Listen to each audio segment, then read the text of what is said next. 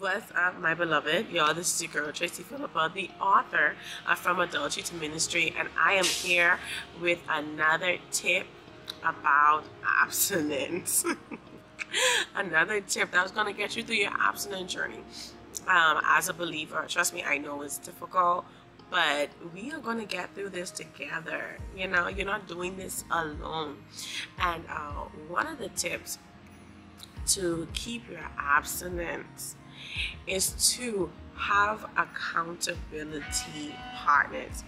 I know I'm grown. I'm a grown woman. I'm 33 years old. I'm in my Jesus year. However, I know that sometimes, I may not be able to trust my own judgment, especially if that temptation, is 6'1", tall, dark, handsome, and bearded. But anyway, I digress.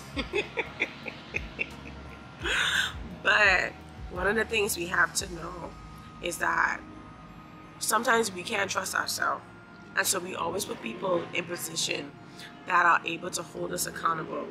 If you're going to go with the opposite sex, make sure there's at least 1 or 2 people that know where you are, that know your curfew, and who's going to check up on you to make sure that you keep your abstinence. Okay? So have accountability partners. It doesn't mean that you're weak, but it means that you're making sure that you fortify your purity. So I love you. God bless you. Bye.